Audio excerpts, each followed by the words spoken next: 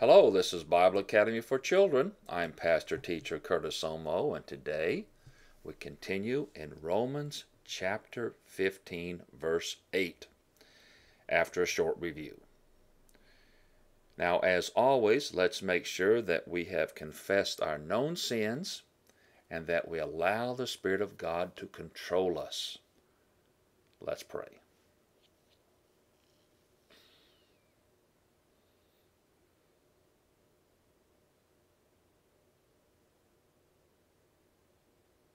Well, Heavenly Father, we thank you again for this opportunity that we have to study your word. We ask that our hearts and minds will be open to your truth. In Jesus' name, amen. Let's go back to Romans chapter 15, verse 1, and read through the text that we studied in our last lesson. Now we who are strong ought to bear the weaknesses of those without strength, and not just please ourselves. Let each of us please his neighbor for his good, to build him up. For even Christ did not please himself, but just as it is written, the insults of those who insult you have fallen on me. For whatever was written in earlier times was written for our instruction, so that through perseverance and the encouragement of the Scriptures we might have hope. Now may the God of perseverance and encouragement give to you to be of the same mind with one another according to Christ Jesus, so that together you may with one voice glorify the God and Father of our Lord Jesus Christ. Therefore, accept one another, just as Christ also accepted us to the glory of God. Paul now begins to bring this section to a conclusion. He's been talking about strong and weak believers getting along. In Paul's day, it was primarily the Jewish and Gentile Christians. Now we see it in our day as the weak and strong Christians. And Paul will give us two purposes of Christ's work and ministry. And then, as he often does, give us some Old Testament support. So we're going to look at verses 8 and 9 together in our reading. For I say that Christ has become a servant of circumcision on behalf of the truth of God, to confirm the promises given to the fathers, and that the Gentiles, on behalf of his mercy, glorify God, just as it is written, therefore I will give praise to you among the Gentiles, and will sing to your name. So in these two verses, Paul gives two purposes of Christ's work and ministry. In other words, he's going to take and give us two purposes, and we're going to see how they tie in with what Paul has been teaching in the last chapter and up to this point, way back to chapter 14. The first purpose basically is verse 8. For I say that Christ, all right, this is the purpose of Christ's coming, has become a servant of circumcision. That refers to the Jews. Remember, they were marked by circumcision. On behalf of the truth of God, to confirm the promises given to the fathers. So the first purpose that Paul mentions, all right, in tying it into what he's talking about in our passage right now, Christ came, first of all, to Jews, all right, they're the circumcision. On behalf of the truth of God, he's going to fulfill God's word. To confirm, in other words, he's going to fulfill and basically conclude the fact that these promises are filled. To confirm the promises. Now, we've studied promises in Romans. There was promises to Abraham, promises to Isaac and Jacob and David. And these promises taught that one day they would have a land, they would have a king, the people would be greatly multiplied, and we've learned that also these promises extend to the Gentile. So, verse 8 tells us the first purpose of Christ's coming was to the Jews to confirm the promises. And that's what he did. We know the story. Christ came to the Jew first. He came to the land of Israel. He ministered to his people, his own countrymen. Now and then he would come across a Gentile, but he himself says in Matthew 15:24, let me get that quote up here. I was sent only to the lost sheep of Israel. He came to the lost sheep of Israel. They needed guidance. They needed the shepherd.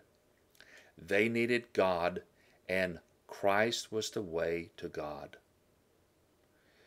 So Christ's coming fulfilled the promises.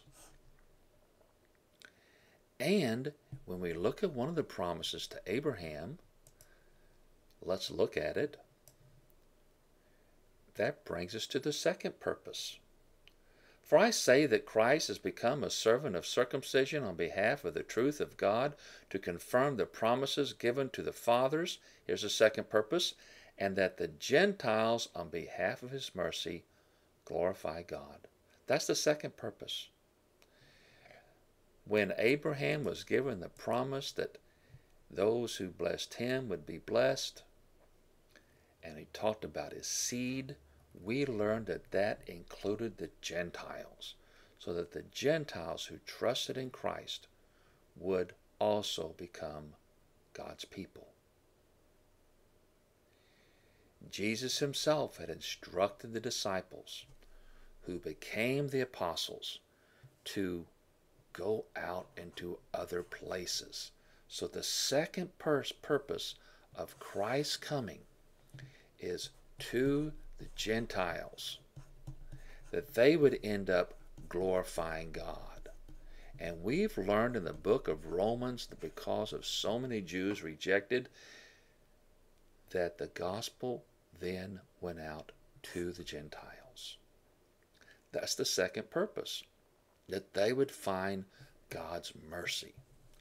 Jesus had told his apostles before he had left the earth, listen to Acts 1:8, but you will receive power when the Holy Spirit comes on you, and you will be my witnesses in Jerusalem, that be mostly Jews, in all Judea, mostly Jews, and Samaria.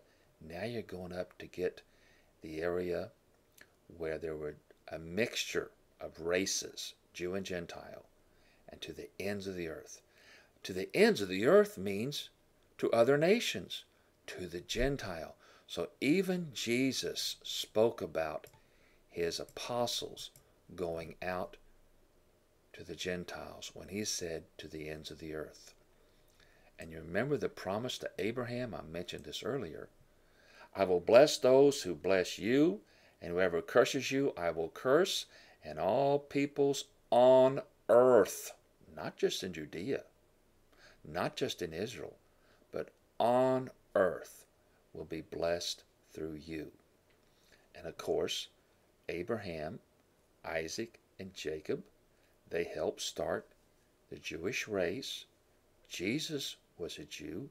He became the Savior, and Gentiles, by believing in him, are blessed. So they're blessed through the descendants of Abraham.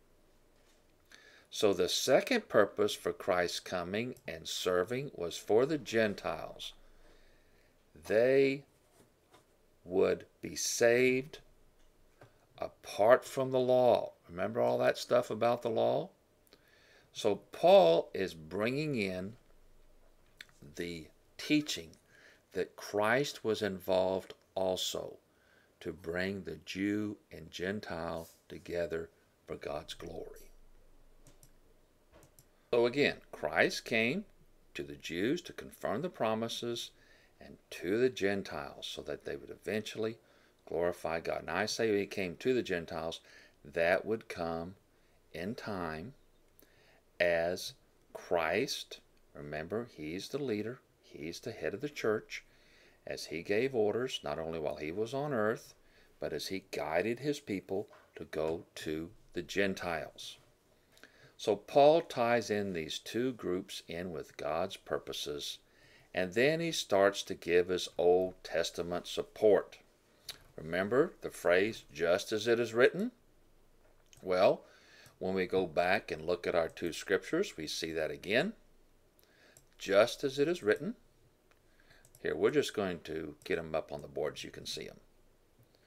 And then the quote, therefore I will give praise to you among the Gentiles and sing to your name. Now Paul, in this particular passage of Scripture, and I say passage, I mean to the end of our study today, which will be about verse, we will end this at verse 13. He's going to quote from the three major portions of Scripture. Let's talk about this. We're going to take a little side lesson here. He's going to quote from the law, the prophets, and the writings. The Old Testament, the Hebrew Bible. Now this is the Bible that even Jews use today. Those who are even unbelievers, they still use that Old Testament. They don't use the New Testament, but they go by using the Old Testament Scripture. And it still holds true that Old Testament Scripture is divided into three major sections. There's the Torah. That's the first 5 books. There I have the Hebrew word and how it's pronounced. That includes Genesis, Exodus, Leviticus, Numbers, and Deuteronomy. It's also sometimes referred to the law. And then there's the prophets. Now this may surprise you that they divide it this way, but they don't divide their Hebrew Bible like we do our English Bible. The prophets, the Nevi'im, and they considered Joshua, Judges, 1st and 2nd Samuel, 1st and 2nd Kings, Isaiah, Jeremiah, and Ezekiel as under the prophets. Those books talk about the prophets. Elijah, Elisha, Nathan, Samuel, you see. The third section that we talk about is the writings. The writings. Let's look at those. That is pronounced Ketuvim. That includes everything else. Psalms, Proverbs, Job, Song of Songs, Ruth, Lamentations, Ecclesiastes, Esther, Daniel, Ezra, Nehemiah, 1st and 2nd Chronicles. Paul is going to quote from all 3 sections. Let's put them up there all at once. Paul is going to quote from Deuteronomy. Do you find Deuteronomy up there? That's under the Torah. He's going to quote from Isaiah. He likes to quote from Isaiah. Did you notice that? That is included. Did I leave that out?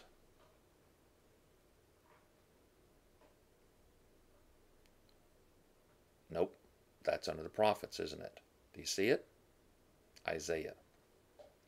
And then the Psalms. That's under the writings.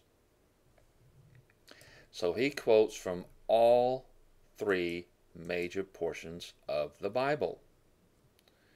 Well, let's start to look at it. First of all, this part that he quotes, therefore I will give praise to you among the Gentiles and sing to your name.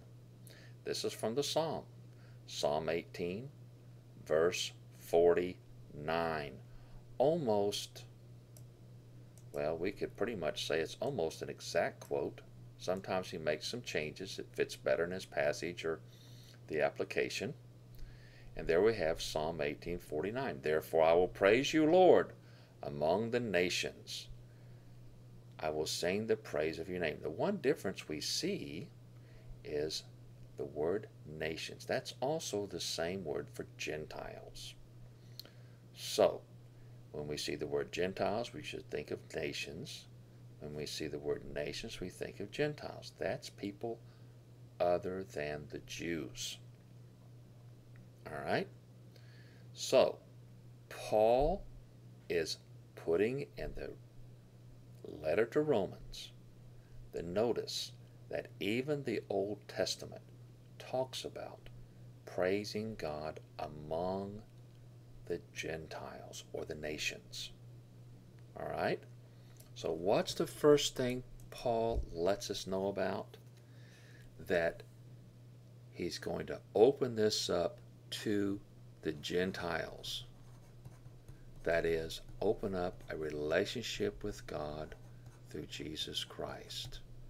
And he goes to Psalm, and he says, I will praise you among the nations. So Paul is getting support to show the people in Romans that God always had a plan for the Gentiles. Romans 15:10 builds on this. Again he says, rejoice, Gentiles, with his people. Now he's got the Gentiles with his people. This is from Deuteronomy. All right, Deuteronomy 32:43. You can look that up on your own if you want. We don't need to just look up the same thing. But here we have Gentiles with the Jews. That's his people. So he's getting more into this, showing that the Gentiles and Jews are together. By the way, this is another quote from the Song of Moses. We saw that in an earlier lesson. They're about to enter the land of Israel before Moses' death. In fact, this is the last verse of that song, where he says, rejoice, Gentiles with his people. So again, an Old Testament looking forward to the Gentiles being with God's people. Verse 11, we build on these 2 points. And again, praise the Lord, all you Gentiles. Let all the peoples praise him. Now the Gentiles are called to praise themselves.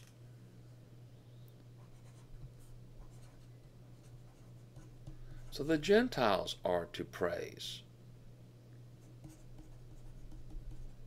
And what Paul is doing, again, he's taking these Old Testament quotes, all right, to show the Jews and to show the Gentiles that all along God was going to bring the Gentiles in and make them be part of God's people. Now this particular quote that says, all you peoples, this is from Psalm 117.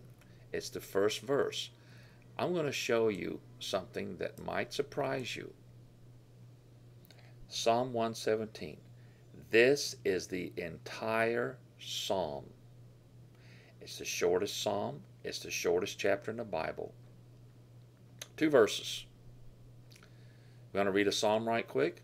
Praise the Lord, all nations. Laud him, all peoples. For great is his love or mercy towards us, and the faithfulness or truth of the Lord endures forever. Praise the Lord. That's the entire psalm. So here Paul brings in the psalm to support again that the Gentiles, all peoples, together. So again, earlier it was among the nations, the Jews or the Gentiles. Now the Gentiles are told to praise, and now all people, all people. All right, let's write that in here. All people. He's got another quote. Which one have we not done yet? Isaiah. That's in verse 12. Romans 15:12. And again, Isaiah says, the root of Jesse shall come, and he who rises to rule the nations, in him the Gentiles shall hope. Now this is a big step forward for the Gentiles. Let's talk about this. Let's first of all look at Isaiah chapter 11 and look at some of this quote. Okay?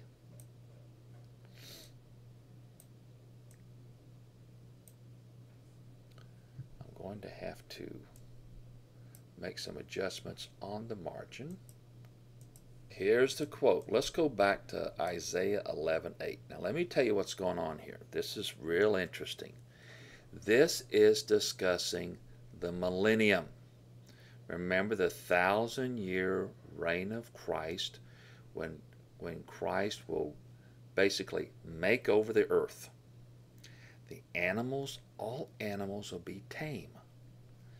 Even babies. This is going to drive you crazy if you don't like snakes, but listen to this. Isaiah 11:8. The infant will play near the cobra's den. Now that's a poisonous snake today. And the young child will put its hand into the viper's nest. They will neither harm nor destroy on all my holy mountain. That's where God is worshipped. For the earth will be filled with the knowledge of the Lord as the waters cover the sea. Now, verse 10, this is what's quoted. In the day the root of Jesse will stand as a banner for the peoples.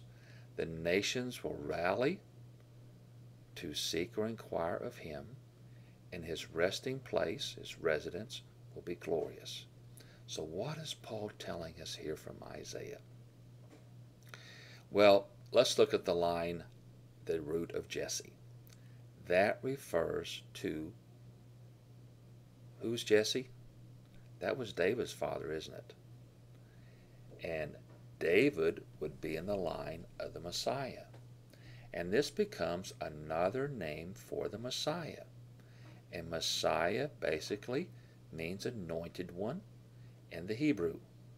In the Greek, it's Christos, which we shorten to Christ. So it's talking about the Christ. He will stand as a banner. Now, what's a banner? Well, a banner is kind of like a flag, isn't it? If you ever were in a group of people, they might have had their own banner. We're the group that has this particular banner. Maybe you're in a school, and your school has its own banner. Let's say it did, and you all have your own banner for your school. You may have another banner for your grade. So your banner may say, I'm in Jefferson School, I'm in the first grade. So maybe it'll say like Jefferson first grade.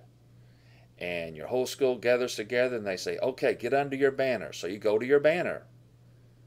You see, you can see where your banner is. You know they have these in the military. Have you ever seen an old movie with the cavalry? Sure. The cavalry will gather under their own banner or their own flag. You see? So, this tells us the Messiah will stand as a banner. All right? People will gather to him to inquire of him. Now, listen to verse 12. And again, Isaiah says, the root of Jesse shall come, that's the Messiah, and he who rises to rule the nations, in him the Gentiles shall hope. In him the Gentiles shall hope. So now the Messiah, the Gentiles will hope in the Messiah, who's also the Christ.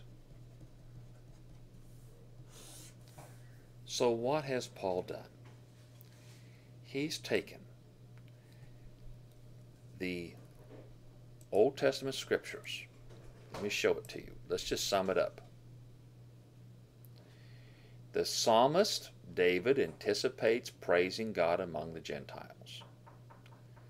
In verse 10, the Gentiles are called to rejoice with God's people, Israel. Verse 11, the call for the Gentiles and all people to praise God. And then verse 12, the Gentiles come unto their own, as this verse shows that the same hope for Israel is the hope for the Gentiles. So Paul quotes from every portion of the scripture in the Hebrew Bible to show that the Gentiles were going to become part of God's plan, and that they do. And by the time of Paul writing Romans, they were in the family of God, and the Gentiles are also the people of God. So, it includes Jews and Gentiles, all Christians, all Jew and Gentile believers, which is another way of saying all Christians are the people of God. You see? That's why Paul, in these last few verses, quoted the scripture to show us that the Jew and Gentile together are the people of God.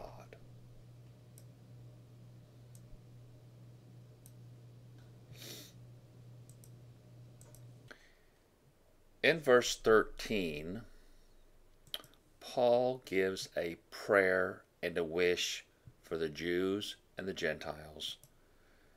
We can call them the weak and the strong, those who have their differences. Verse 13, now may the God of hope fill you with all joy and peace as you believe, so that you will abound in hope by the power of the Holy Spirit. Now this is quite a prayer wish, and I want us to look at its different parts. Let's look at the first part first. Now may the God of hope.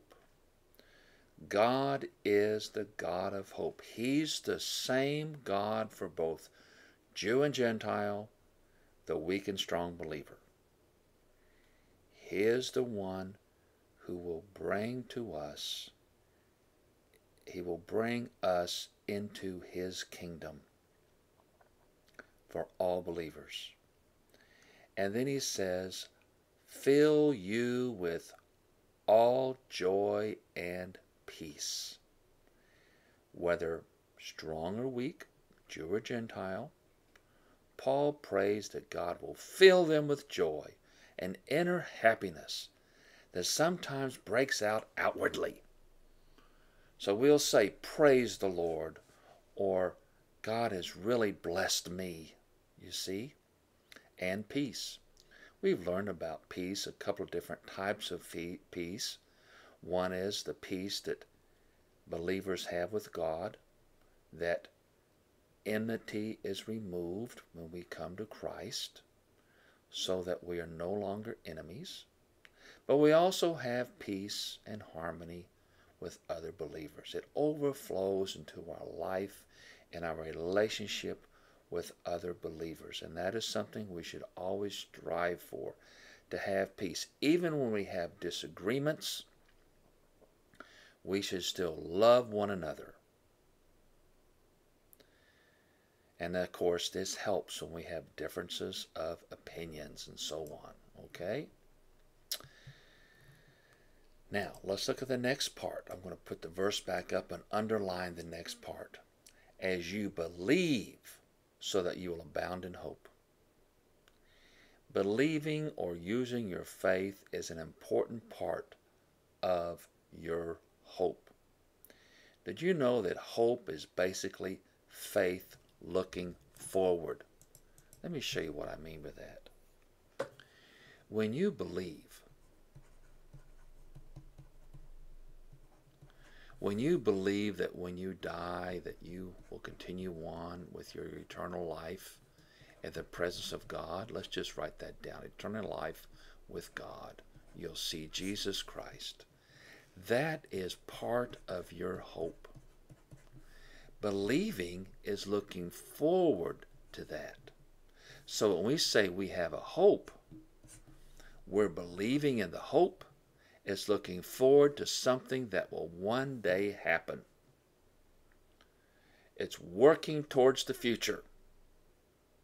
So part of Paul's prayer is that the Roman Christians keep their faith active and growing, and they will develop more confidence in their hope.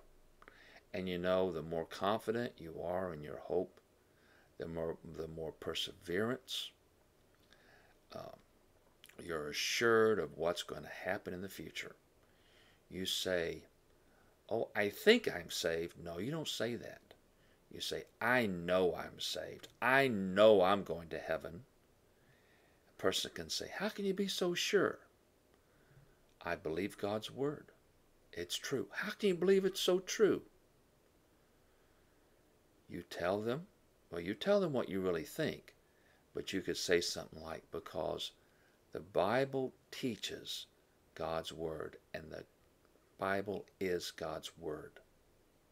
So as I've studied it over the years, I learn more of God's word about my hope and my future, so I can persevere in troubled times. And that encourages me. And I do have a God of hope, of encouragement, and perseverance. He gives me all those things. And then we look at a very important part of this verse. That's the last phrase. I'm going to read the whole sentence again. Now may the God of hope fill you with all joy and peace as you believe, so that you will abound in hope, have lots of hope, by the power of the Holy Spirit. The joy, the peace, the abounding in hope all come by what? By the power of the Holy Spirit.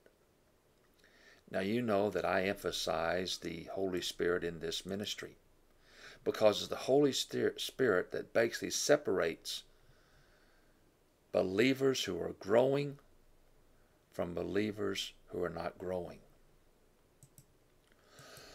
Now, what do I mean by that? Something I've said over and over. If you don't live by the power of the Holy Spirit, you're not living the Christian life. Because you can't live the Christian life under your own power. Because that means you're trying to live it by the flesh. And Christians aren't designed for that under the new covenant. Not at all. That's why we have the Holy Spirit indwelling us. He is there so we can draw on His power, and He's ready to minister to us. If you study James, you know what I'm talking about. He's anxious. He's waiting. It's sort of like, a horse ready to race. He's chomping at the bits. He's ready to take over when we allow Him. Now, we've studied that. We studied it in Galatians. We saw it in James. And now we see it in Romans. We have the Holy Spirit, and He enables us, motivates us, empowers us, gives us joy and peace, and enforces our future hope. Now that's another reason you're very confident in your hope. You have the Holy Spirit. Now listen to me. He makes it real. He makes it genuine. So when you say, "I have hope," the Holy Spirit convinces you. He convicts you of this truth. And you know what? The unbeliever can't understand it. Sometimes the weak believer who doesn't know the Word doesn't get it either. So Paul is praying that all these things, the joy, the peace, the hope, abound by the power of the Holy Spirit. And let me encourage you to do something.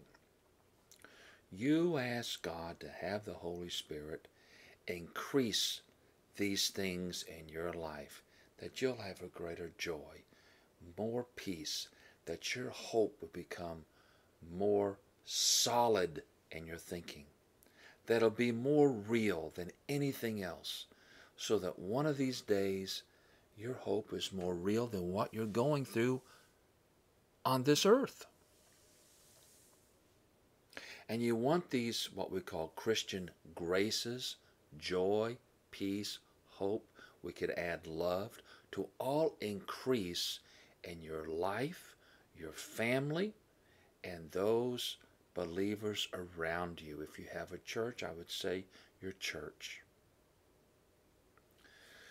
Well, we've covered a lot of ground since chapter 14. Chapter 14, 1 through verse 13, what we just finished, is basically about loving other believers. Paul's big issue in his day was the Jew and Gentile Christian, who had these differences because some of the Jews still held on to the law, and these were considered weaker believers. Now today, we have our stronger and weaker believers. So what I'm going to do, I'm going to read through the passage we just studied today, verses 8 through 13, and give you, well, let me call it this, a grand review, going all the way back to chapter 14, verse 1.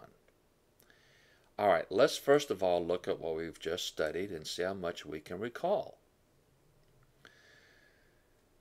For I say that Christ has become a servant of circumcision on behalf of the truth of God, to confirm the promises given to the fathers. Remember, that was the first purpose of Christ's coming. That's listed here. And that the Gentiles, on behalf of his mercy, glorify God. That was the second purpose. And then Paul starts to give his Old Testament support.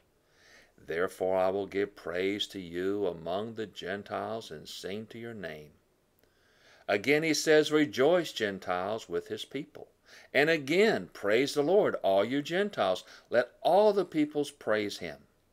And again, Isaiah says, the root of Jesse shall come. That's the Messiah, the Christ, and he who rises to rule the nations. In him the Gentiles shall hope. So this tells us that even the Gentiles shall have the Messiah, or as we know him now, the Christ, as their hope. And then the closing prayer wish of this section. Now may the God of hope fill you with all joy and peace as you believe, so that you will abound in hope by the power of the Holy Spirit. Now, part of our Christian growth, as you know, is applying the Word of God. So we're going to look through several principles that we've learned. Now this is a long review, but we're going to work our way through it to sort of self-test us to see what we remember so we can apply it in our lives. Let's look at the first 4 points. Remember, Paul begins by telling the mixed audience of Gentiles, the strong mixed audience of Gentile, who's considered the strong, and the Jew, who's considered the weak, to accept one another and not to judge. You got that one? 2, the differing opinions back in those days would be over food and drink and days in view of the Mosaic law. Remember, the Jews were still, some of them were still trying to follow the law. 3, the Jews would avoid certain foods and drinks and set aside certain days to keep the law. 4, the Gentiles were not restricted as to food, drink, and days because they did not follow the Mosaic law. They weren't raised under that. Now, what about today? That brings us to our next few points.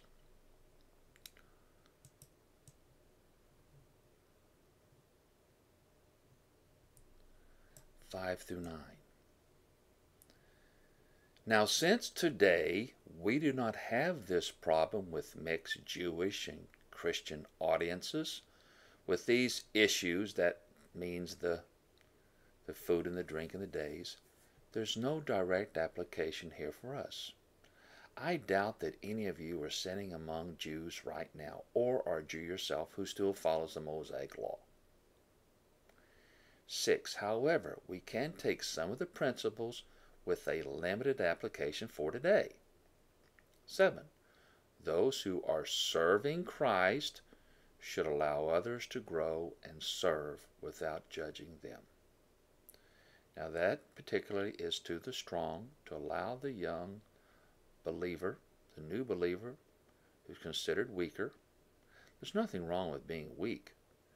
It's just that it becomes wrong if you decide not to grow. You see? So, number 7 again, those who are serving Christ, that means those who truly want to serve the Lord, should allow others to grow and serve without judging them. 8. We are to remember that Christ is the Lord of us all, that we will all stand before the judgment seat of Christ, and that we all are to live and die for Christ. Do you remember those verses?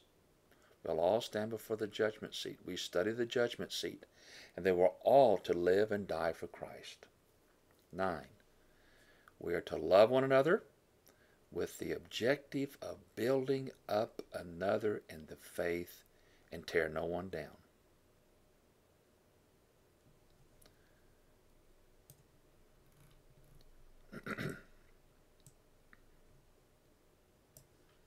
Point 10. Do not cause offense toward the young, weak, and growing believer. If necessary, keep what you know to yourself so as not to offend. 12. Do not do anything that would cause another to violate his conscience. 13. This could lead to be an obstacle, or even worse, a trap, so that he would fall in his faith. This could lead, I left out the word to here, to be an obstacle, or even worse, a trap, so that he would fall in his faith. 14. All believers are to be using their faith in whatever they do. Does it line up with the Word of God? Are we believing it? Are we applying it? Are we in the power of the Spirit? So we are a people who live by the Word of God. Sometimes some of us know more than others, and we may do things that those others don't do. That's okay. And it's not always easy to sort these things out. It doesn't mean we want anybody to sin, all right? That's always true. And we certainly don't want to sin. But we don't want others to violate their conscience either. We don't want them to make them think they have to do it this way, or they're not doing God's will. For them who are still growing, don't have information, they work on what they know. All right? Verse 15. Point 15. But let me give you an illustration first of all. Let's hold off on that for a second. Let's talk about, let me give you an illustration where a believer who's strong and a believer and weak, one that you might even come across. The weak believer, here's what the weak believer thinks. This is what he's been taught. He says, we only have church where we worship on Sundays. That's when we go hear the preacher preach. That's when we may go to Sunday school and gather for our fellowship. All right? The strong believer, he says, I can go to church every day. I can study the Bible every day. I can meet with other believers and study the Bible any day. Let's put any day too, all right?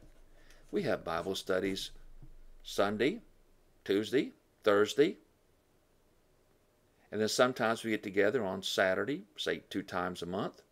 We have a time of fellowship and enjoying each other. We have a meal together.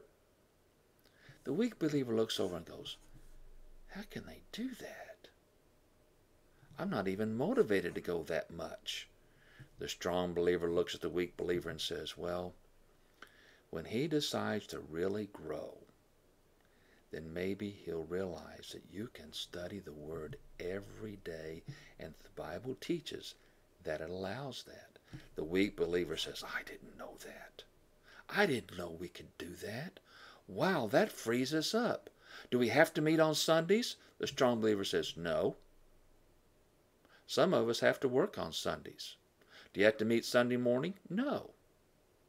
Sometimes we meet Mondays. I'm that way with my family, by the way. If someone has to work late, we may delay on Monday. Now, I don't like doing that, so we try to get it in Sunday morning. That way, most everybody's usually home. I'm sometimes the one that has to work Sunday morning, and that messes us up. But as soon as we can, we get together. That might be Sunday night. It may be Monday night. But you see, the strong believer knows these things. The weak believer doesn't. The strong believer has to allow the weak believer to grow out of these things. Come across those scriptures that teach that we can study every day and that we're not restricted to Sundays. You see, Sunday only worship is a tradition. It's a tradition.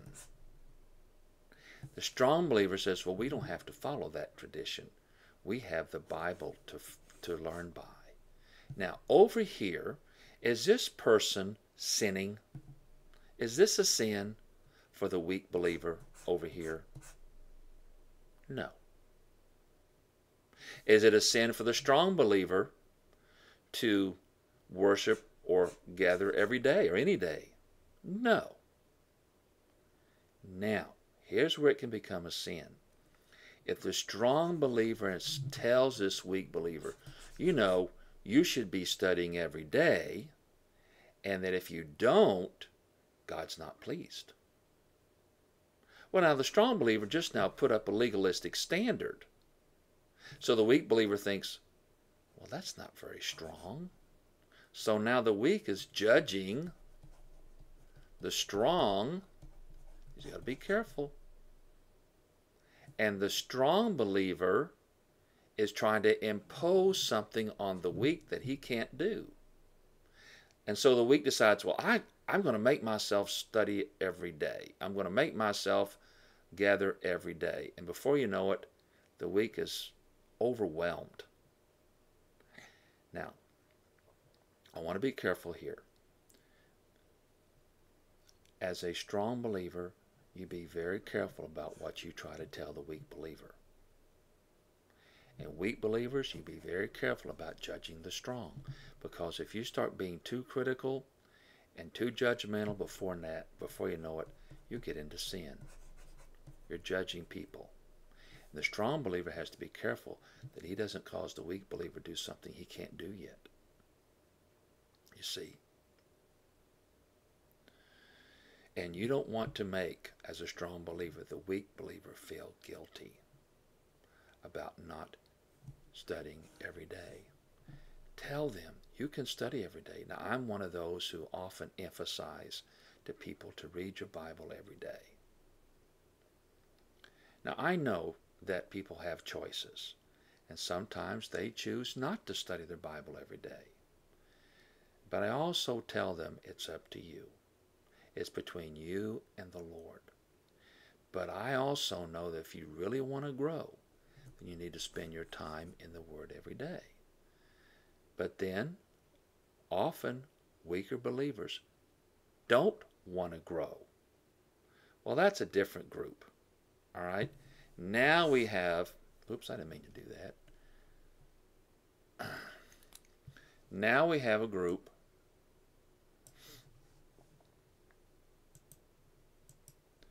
that is not really interested in growing. And that's a different set of people altogether.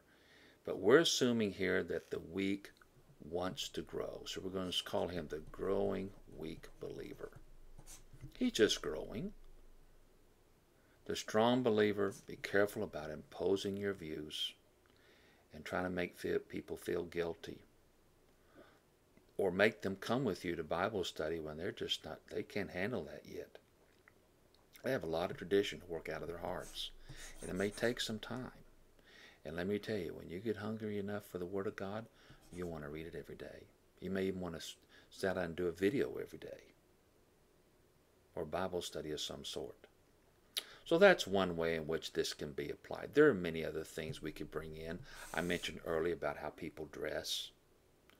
Be careful about being critical of people anytime they come to church. Some people are poor, all right, and they don't have really nice clothes. Some people are wealthy, and they may wear jewelry and real fancy clothes. Well, there can be a problem with that too, you see. But just don't be getting on to people for things like that. Those are non-essentials. All right? They used to, in the old days, they used to kind of say women not supposed to wear makeup. Can you imagine that? Don't wear lipstick. A good Christian woman won't wear lipstick or jewelry.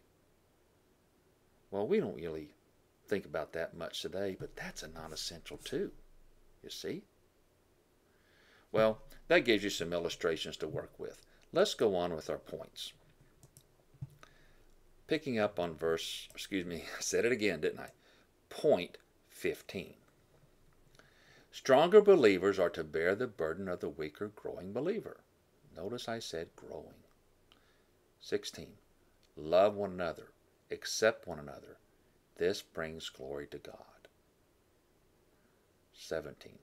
Just as God has always planned, now this is the last few verses we looked at, just as God has always planned for the Gentile to become God's people, and that the Jews have been God's people, both should recognize that God wants them to get along and come together as the body of Christ.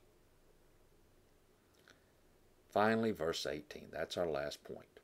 So also weak and strong believers should be considerate and non-judgmental, loving one another, willing to be flexible and accepting of others, and not make non-essential issues a reason to divide.